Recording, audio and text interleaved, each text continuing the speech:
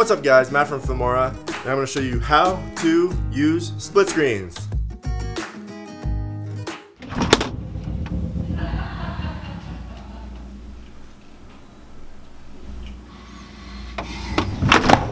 George,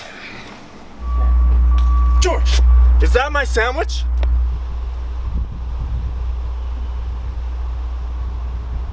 Ah!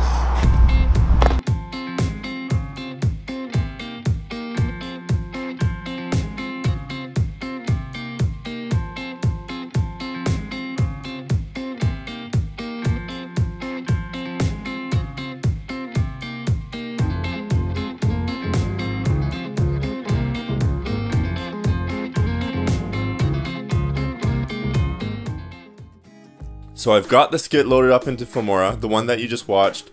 I'm just going to focus on showing you how to do the split screen at the end. So we're going to delete the old split screen and start new. So first you want to go to the split screen tab. And I'm going to take the one with the 4 equal split screens. I'm going to stretch it out so it fits the length. See, you got these drop zones. Drop zone 1 will go there, drop zone 2 will go there. Drop zone 3 will go there, and drop zone 4 will go there. So I need to select my footage now. So I'm gonna grab my footage and I'm gonna drop it into the drop zones. So I'm gonna take split 1 and drop it on drop zone 1, and you can see it updates in that top left corner there. And then I'm gonna take split 2 and drop it in drop zone 2. Split 3 I'm actually gonna put it in drop zone 4 because I wanna keep things going clockwise, in a clockwise direction. And then split 4 will go in drop zone 3. So you go from the top left, top right, bottom right, and then finish in the bottom left. So one thing I want to show you here is you can apply a border. So you can see you can toggle it on and off here, whether you want it or not. And if you keep the border on, you can also change the color. So I'm going to keep it as black. And then another thing I want to show is you can choose to have audio on. In this case, I'm not going to use it because I have a music track playing, but you can pick which split screen you want to have audio. So if one of them has sound that you want to keep, you can only have one playing at a time.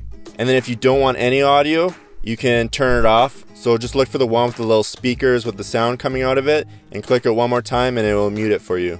So in order to get the split screen to work, you'll notice right now in the first clip, George runs out of the frame, but then you don't see him for a bit in the top right corner. So I'm gonna get the timing right so George comes into the frame right away. And there's these little sliders under the drop zone clips. And that will tell me when the clip should start. So as you can see, I've got that first one. So George comes in right away. And now as he exits that first top left frame, I want him to start coming into the top right drop zone 2 frame right away. So I just need to slide this around. This takes a little time. You gotta play around with it to get the look right. But when you get it right, it's a lot of fun. So now I have it lined up. He exits one frame and then enters the other. So it just nicely flows.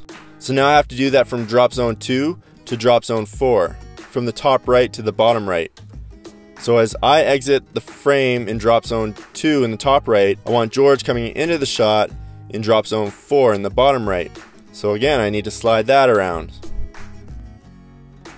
So now that I have the timing there, and then I just need the last one, the bottom left, going from the bottom right to the bottom left. So I choose the frame where George is leaving, and then I can start sliding on drop zone 3 to find the correct start position. And as George leaves, he enters the last and final frame. That's how we achieve this little split screen sequence. So there's 2 more things I want to show you. Here's an example where you can create a little intro for your videos. So I have these fashion beauty clips here, and I'm going to drop them in drop zone 1, 2, and 3. And one cool thing is you can actually reposition things. So as you can see, if I highlight which clip I want to move around, I can actually slide it left and right so that you can see the people's faces a lot better. And also, if there's a clip you don't like, all you have to do is right click on the drop zone and select delete, and then you can choose another clip to drop in. I'm going to use a title from one of the fashion packs. I'm just going to rename it Filmora Fashion. And there you go, a fun little way to create intros for your videos. So there's one last thing I want to show you, and it doesn't exactly use the split screen tool in Filmora, but it acts like a split screen. So what it is it's one way to produce a little interview piece. So I'm going to drop, I've got these two little webcam type shots where an interview is taking place, and I'm going to drop these clips on the picture-in-picture track, and then when I select them in the timeline, I get the little yellow bounding box so I can resize them. So I'm going to resize them down to where I like, and then I'm going to reposition them where I want them. So I have them in the middle here, and now I can add some text elements.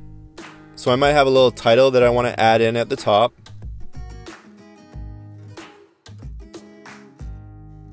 And there you go, you have a piece of content where you're conducting an interview and you can share that with your customers or your audience.